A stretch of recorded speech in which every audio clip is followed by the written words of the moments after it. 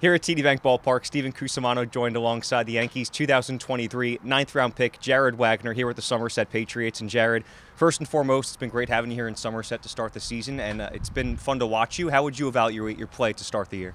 Yeah, I think I've played pretty well here. I've been here for about 5 weeks now, and kind of gotten accustomed to Double-A pitching, and just the guys in the clubhouse. Feel like I've done pretty well so far.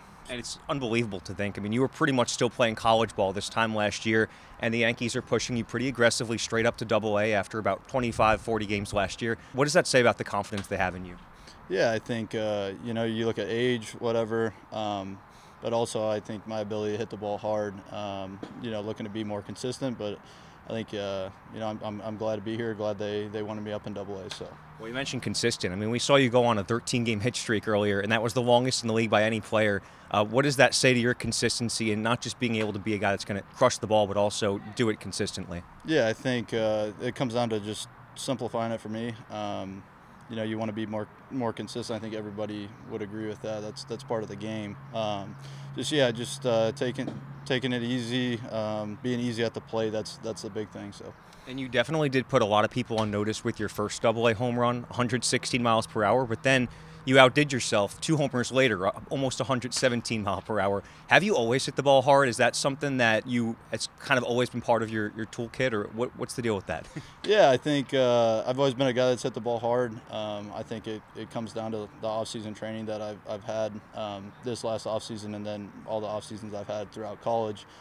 Taking that serious, getting in the weight room, moving weight fast, just trying to become an explosive athlete, and I think it's showing. And we mentioned the Yankees moving you pretty quickly through the minor leagues, but you were a 5-year starter in college, 4 years at Creighton, the last one at Arkansas, so obviously a lot more at-bats than a typical college-age draft pick coming up. How much do you think that has kind of seasoned you for a quick promotion up here to Double-A to start the year? Yeah, I think that's huge. Anytime you can get a lot of at-bats, whether that's in your college career and in pro ball like we do, you should be able to get better every at-bat, and having that mentality is a big deal. So.